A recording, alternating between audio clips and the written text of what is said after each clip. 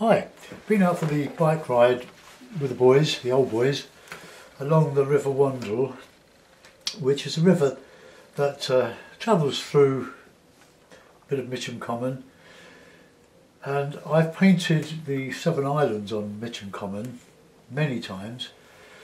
I'm not sure if I've done or tried to do a line and wash with a black acrylic paint. So here's a painting I probably did with YouTube a year, 2 years ago. Can you see that? I'll bring it a bit closer. I think this is a photograph I took from my little Nokia phone. It's not as good as if I'd taken it from this tablet. But I'm going to do some sort of scene. My paintings of Mitcham Island and the Wandle do tend to be idealised versions, how I'd like it to be rather than what it is actually, although all the paintings of Mitcham Common are based on Mitcham Common, but I've done my own thing with it. Now, I think the first thing, because it's a bit full, once you put the marks on the paper in ink, it's totally impossible to get rid of them. So I think what I want to do is just do it in pencil, just a horizon. Just come across there, try to get it horizontal, more or less, that'll do. Okay, now what I'm going to do is a version of that, and using a little bit of black acrylic paint, which I've been using for some time now, as you know, if you've been watching. And I've just put out a little bit on this old plastic lid here, and I'm going to use some riggers and maybe a 1 or 2 worn out short brushes, short hairs. I bought a couple of riggers last week in and around Canterbury. Here they are. That's a synthetic one. I think they're both synthetic. This is a Cotman Winsor & Newton, and this is a Daler Rowney. This is 100% synthetic. This is probably synthetic as well. But this one is, it's probably got some sable in it. It's nice and soft. This one's more stiffer. I haven't used either of them yet. So what I'm going to do is to do a background very similar to what I did yesterday on the Norfolk Broads type of picture. No buildings in this one. You can't see them from low down around these islands. It's a small lake or a very large pond with 7 small islands on, and I've known it since I was a boy, having grown up not far from it and lived in my first house when I got married in Mitcham. So here we go. Let's wet the. I'll put a bit of water on the palette here, and I'll do a bit of light acrylic work here. So we just do the horizon.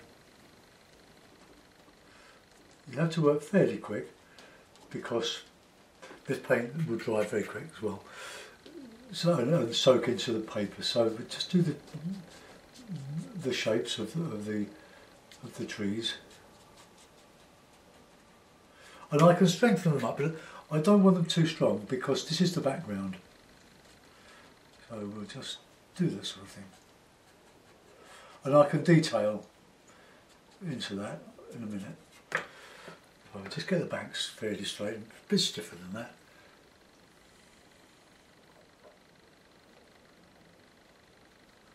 There might be a bit of silence as I'm sort of concentrating. Put the reflection in. I will wash over this into a bit of colour later. But let's just get the guts of this in. The fainter ink would stand for the trees behind. So what you put above, put below. Don't mix your water up. Don't use your watercolour water for cleaning your brushes with this. Otherwise you'll find your paint's gone opaque. So it's just the background.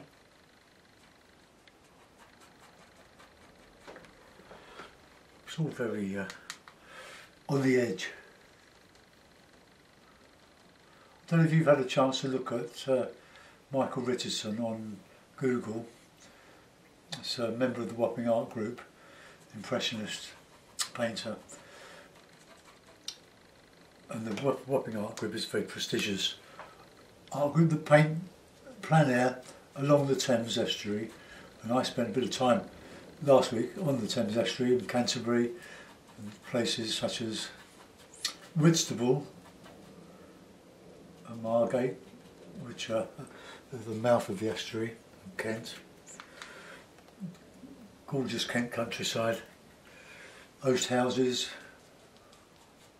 Now oast houses are like drying sheds for hops. This is some wonderful beers made with the Whitstable Brewery, Shepherd Neame. Wonderful. That's got a bit heavy there. But it's a bit hit and miss. Okay, so that'll do so far. So I'll just bring the reflections down so we can have made that quite dark there.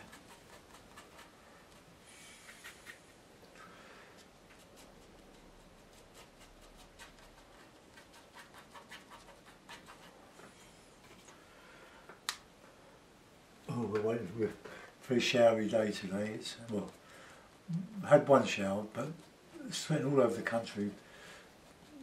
It's quite cool for this time of year. Okay, so that'll do. So we'll put in some larger. I'll use a different brush. Remember, keep your brushes very, very clean, because if you don't, the acrylic will harden and you've lost your brush. I'll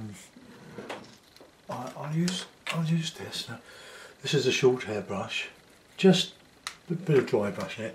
So I want to put some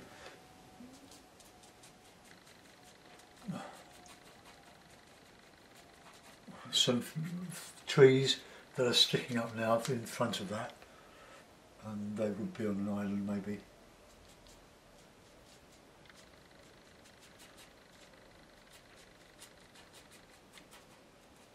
So we'll put the island in and we'll put one in there.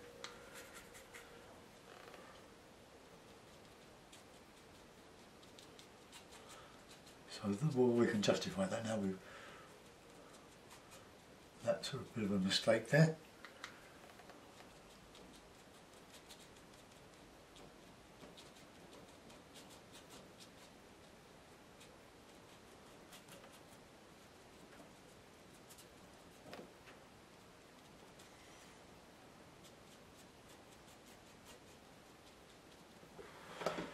Right, I've got to put in a trunk there, a chunk or two. Let's put him in.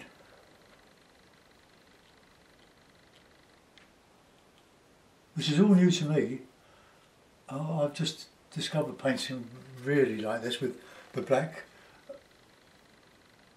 paint rather than the ink.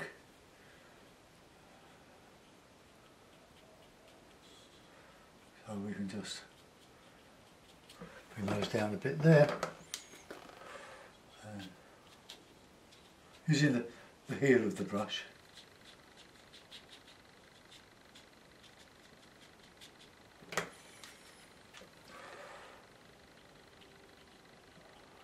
You can paint very, very finely like this.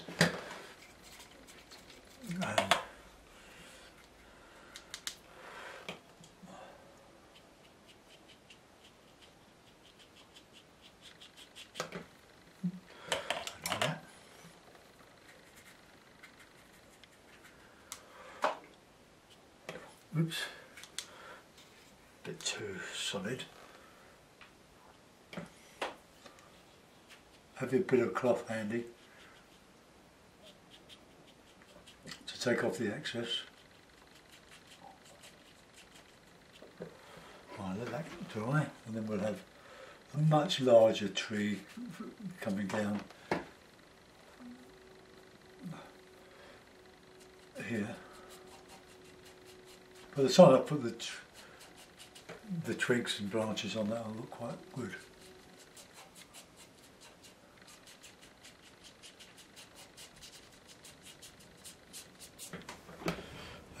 so that would be further down.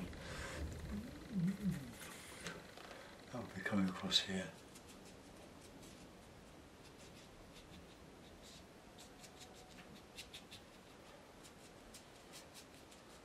I do find this very, very exciting. I'm going to stay with this type of painting for a while because I find very, very, well, on the edge. You never know quite where it's going to end up.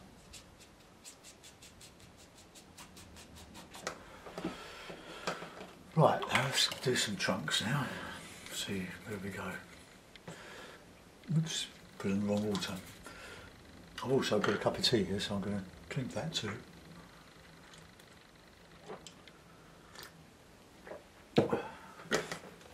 The danger, of course, is that you do too much. It's a case of a little goes a long way, and a bit more, and a bit more, and a bit more.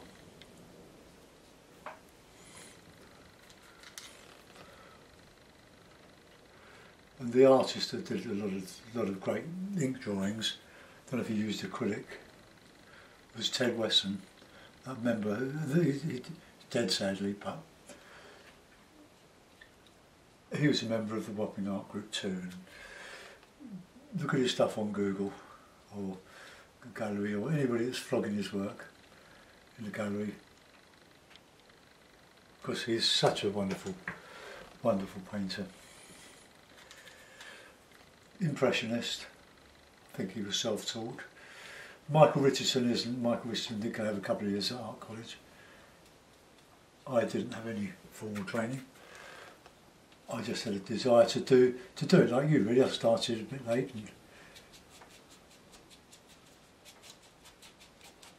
and fell in love with art. And now I spend all my time doing it. Okay, so that's that. Now let's change our brush a little bit and do a bit more of this background here. Put some, we'll always come over very dark. Test that.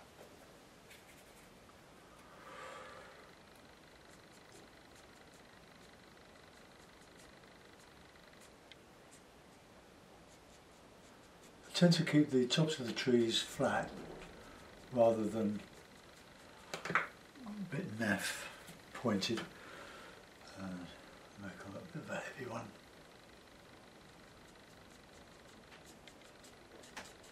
Try and get nice shapes to your trees, but don't be symmetrical if you can help it.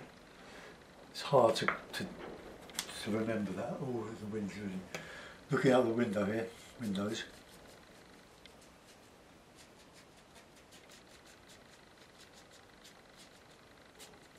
Let's get this background down there.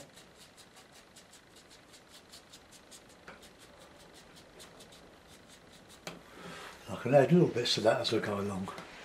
We need just a little bit heavier on the shapes here. No ivy on this. Right, we'll do more banking.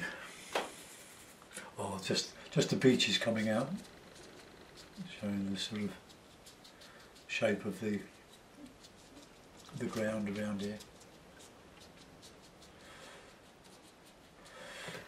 I mean, really, if you pull these off, they're good enough to frame without any paint, but I like the skies, so I tend to use just 2 or 3 colours for these. I don't really take too much away from the drawing, as if the drawing is the work, the paint is just filling in. Right, now we're going to have a beach coming across here. So I'll show you what I've done. That's what I'm working from,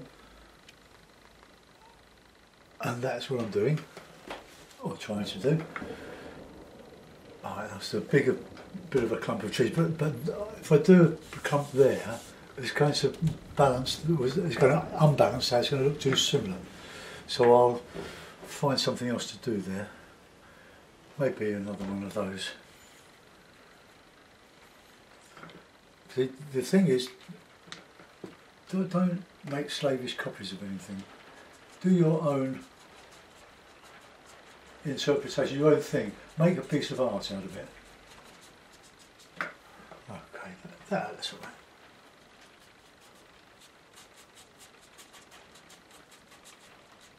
So this way I'm using all of the brush. Right, the rain's coming down now. I'm very fortunate, I've got this loft conversion with 3 lovely large Velux windows. But it's got very, very dingy. I hope it doesn't detract from the painting. I don't want to put the light on. It's very, very cold and for so late in May.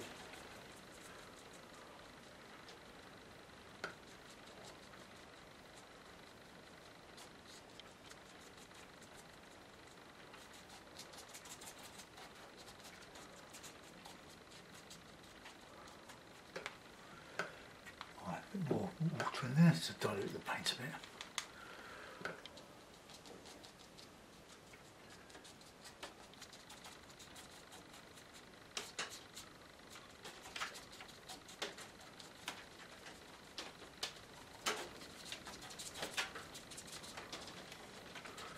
Sounds like a bit of hail coming down.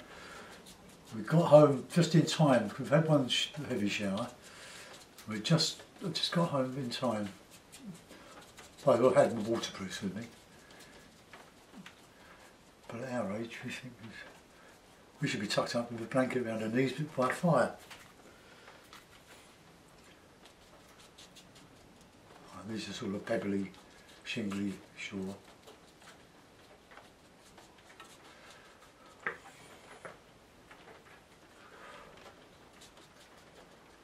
So the heavy stuff coming in here.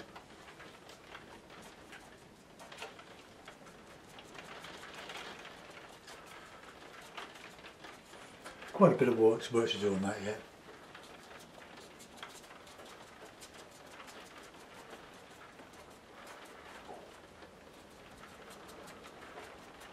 A lot of that will be covered with a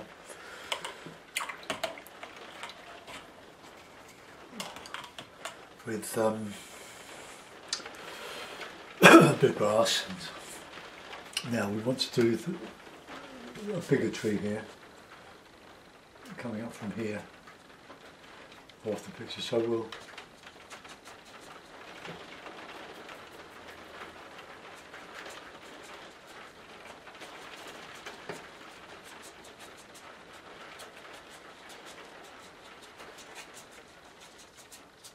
sort of spring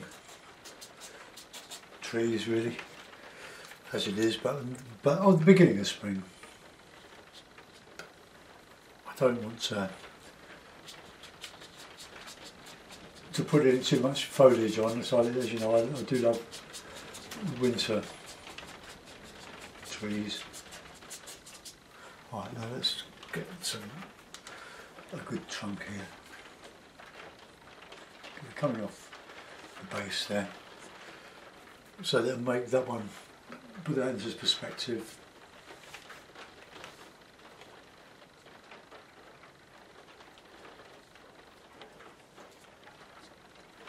Have a couple of those.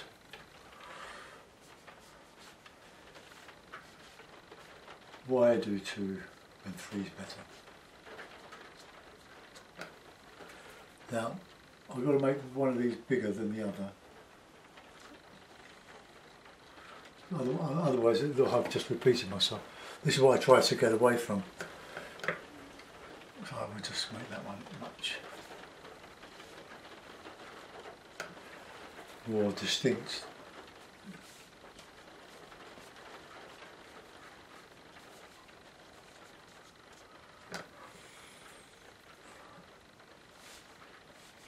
Let the brush go where it will. Try to make it look random.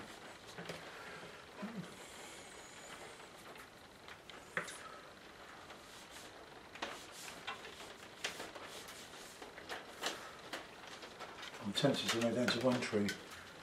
Why not?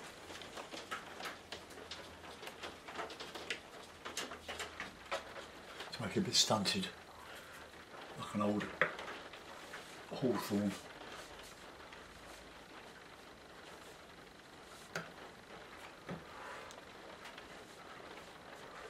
I didn't anticipate doing this, but this is it. When you're working on improvising, you just make it up as you go along, and if you make a bit of a hash, it doesn't matter. You can change it into something else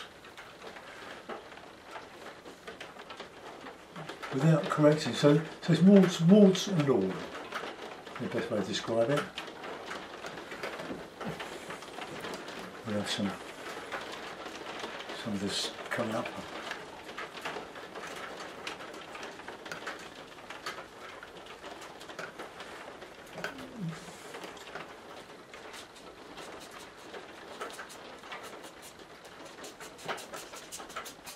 Probably a bit heavy there, but someone puts a bit of green on it.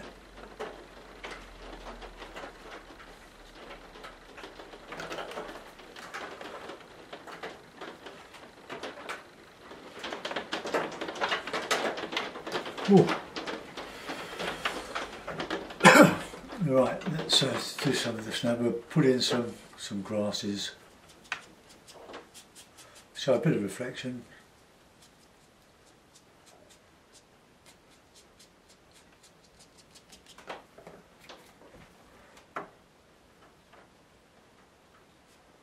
Just put some up, some down.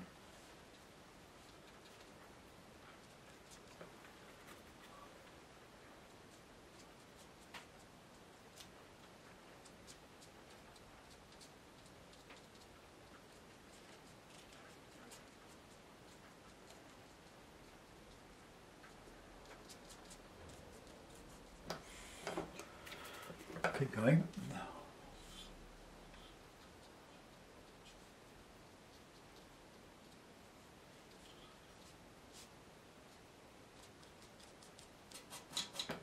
Right, I've got those reflections in there.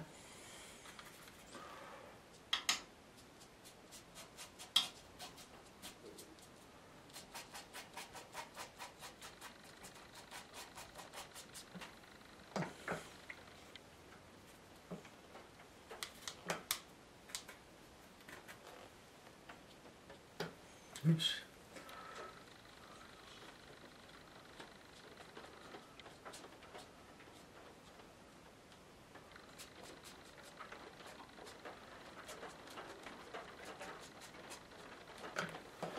So it all looks a bit wet, doesn't it?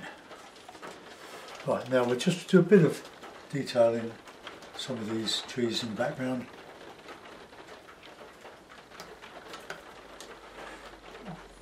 Now I'll give it a dry, I'll go over with watercolour.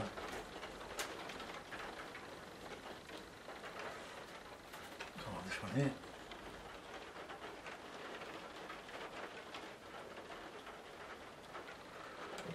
And cover in here. Right, okay. That's a little bit stunted, but we did go a bit wrong. They're putting the two similar, so we've had to cut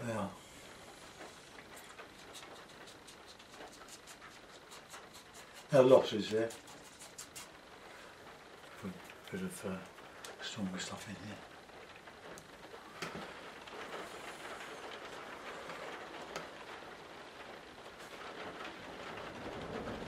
Ooh, thunder.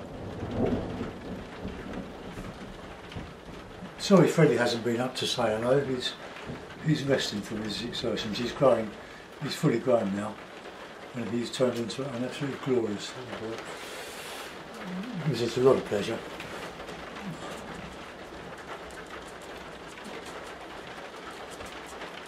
Okay, put a signature on it.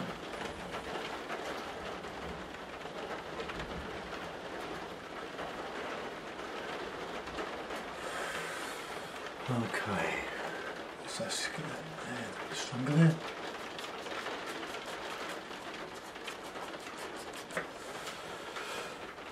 Okay, we've got a picture there. So I'm going to give it a dry, have a swig of tea. Let's clean my brushes, get them all nice and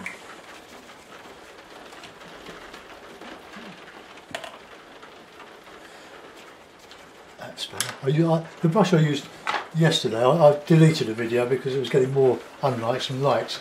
And I must admit it wasn't the greatest picture. But that was a bit spoiling. That spoils it a bit. Right, take your headphones off.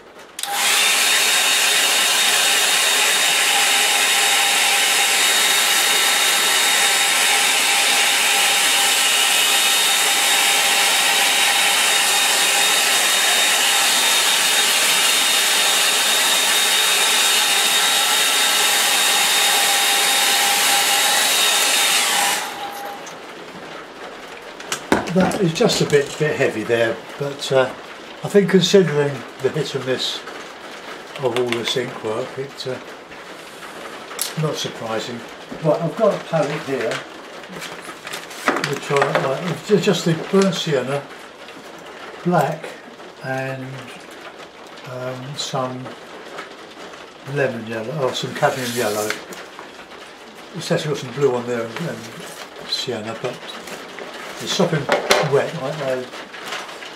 I hadn't seen any moisture for a while, so I just sprayed it with a bit of clean water. So I've got nice wet paint to work with. Right, okay, I hope you can hear me on my brush. Right, I'll wet the paper all over.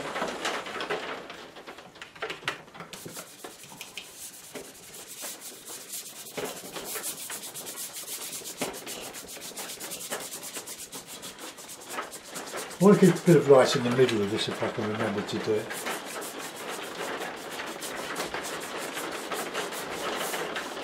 Okay, that's all over. You don't need to stretch your paper. It's Fabriano, £130. As Stephen Cronin says, he buys it because it's cheap, and it is, but it's very good for what we're using it for. Cotsman watercolours, 21mm tubes. You can choose your own colour. I give you a guide, but you don't have to stick to what I do. You can make your own palette. But what I would say is learn to use and mix the colours that you've got, rather than try to find the perfect colour. You won't. You have to learn to mix your paints. You only need half a dozen for any painting, but what colours you use are entirely up to you. But stay with them and do everything they can. Learn everything about all the mixes by trial and error. Right, so we're going to put a bit of a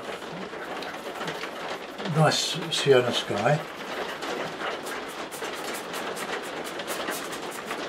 And just keep it a bit light in the middle. And what you put in the sky, put in the water. Oh, it stopped.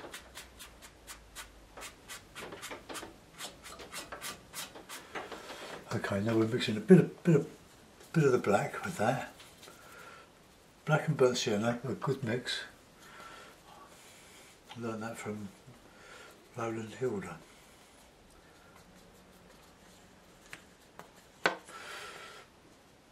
My good juicy paint, so.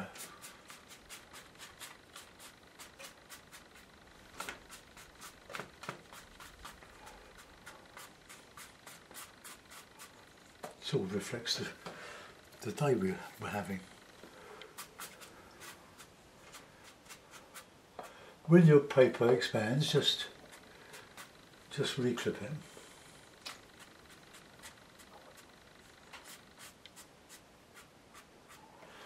Okay, right, let's just stretch it nice and flat. There we go. Right, now while that's drying off, I'll put a bit of a background, just Payne's grey, just black, so a bit of black, to show a bit of distance.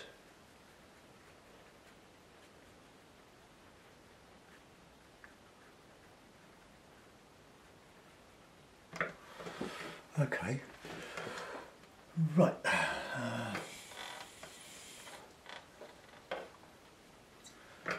Just want to dry that off. Let's take your headphones off again.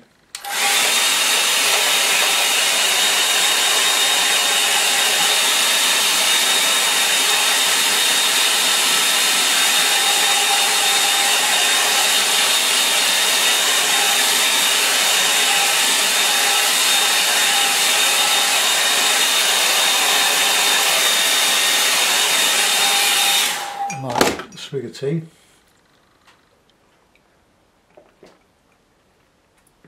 Now the green. So we'll mix a bit of black with the lemon yellow, or the cadmium yellow. That'll give us our green. You need your cloth to take off excess moisture. So let's just shake that over there. And there's a bit of green in there. Not sure if this is better than lemon yellow, but I've got it, so I'll use it. Just drag that down there. Now we've got good green on the top here.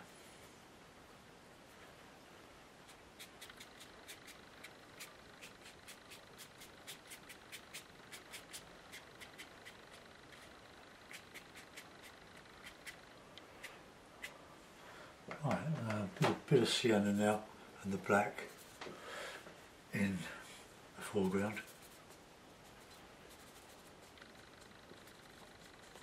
Just to get the warm colours.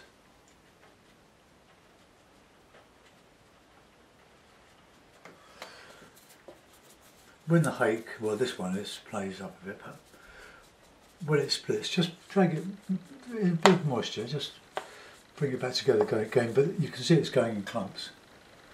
It's a pain in my life, this brush, but it hasn't lost many hairs yet, but just like that.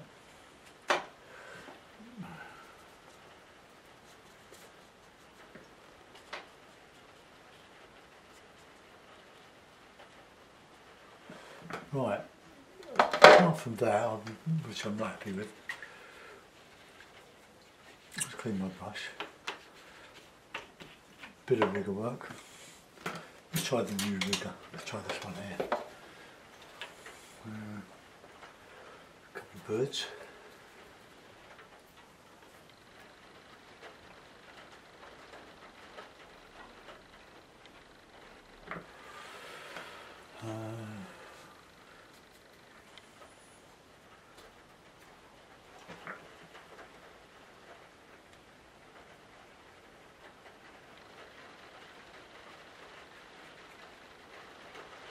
Put in some grasses.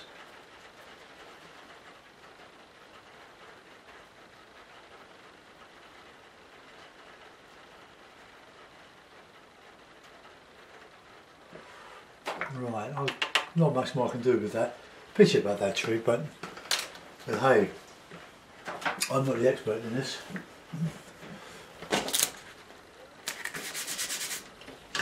But you need to practice. It does get easier with time, but don't be discouraged when you can't do it. I mean, I make enough mistakes. I'll just put that close through. So there's a pity about that. It's probably more careless, but someone will unlike it.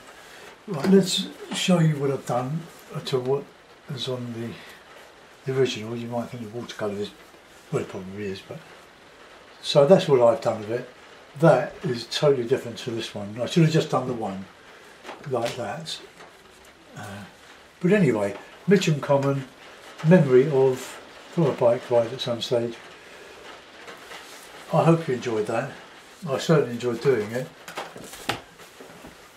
Thanks for watching. Let's just zoom. I'll just zoom you in.